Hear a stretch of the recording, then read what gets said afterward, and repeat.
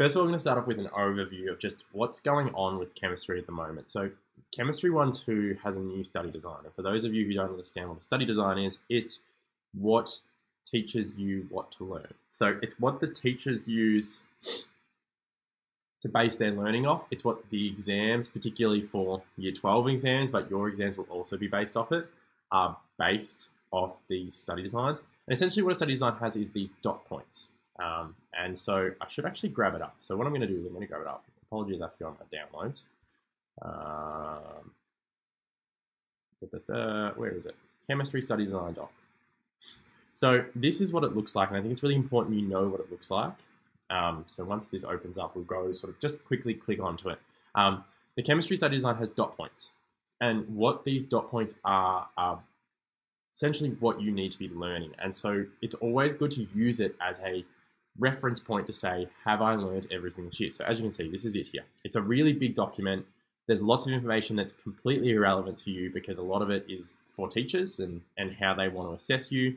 Also, my Mac is really struggling to have 1,000 things open. So what you would go is you scroll down and see how you can click. It's one of those documents. It's really cool.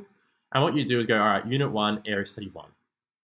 So we're going to go Unit 1, Area Study 1. I click on that. It gives a little spiel about what they want you to learn, what the outcomes are, but this is what matters to you. Key knowledge. These dot points are what you need to know. So you need to know all of these examples by the end of this. So you need to know, they're not even examples, you just need to know all of these dot points by the end of this area of study. Then you have Area Study 2. And these other things. And then Area Study 3 is an assignment. And then you go on to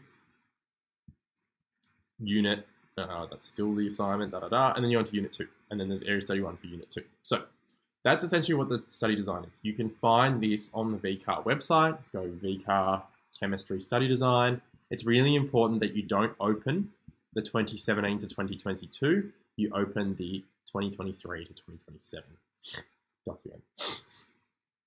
And then next point, as you'll see here, it says Unit 3 and 4, 2024 to 2027. That means that next year when you do Unit 3 and 4, you'll actually be the first year level to do that.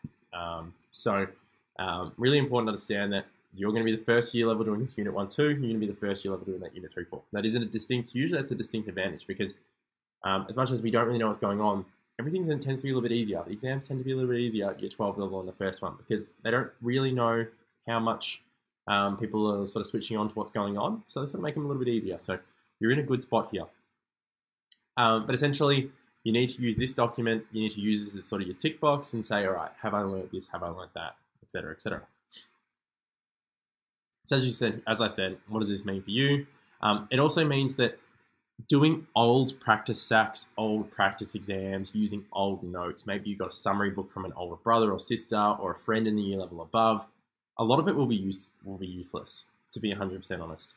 Chemistry 1-2 has drastically changed. Yes, there are a lot of things that are the same, but there are also a lot of things that are new, a lot of things that are being removed, and a lot of things have just been moved. You'll find that a lot of the stuff actually in Unit 1, Area Study 1 has actually been pulled from Unit 2, Area Study 2. The final area of study that you were doing has actually now had content from that moved to the first one that you're doing. So it's really important to understand that when you are doing old revision, using old things for revision, there has been drastic changes. So please make sure you always are asking your teacher, is this relevant? Is it not? And then go from there. Pardon me. These are what have been added to Unit 1. Essentially, I'm not going to go through every single point here, but these are the things that have been added. They're brand new.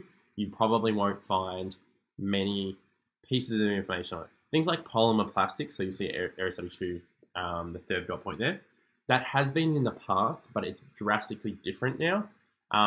Things like relative atomic mass was already part of this area study without being explicitly named in the study design, so it's been added in words, so it wasn't in words and now it is in words.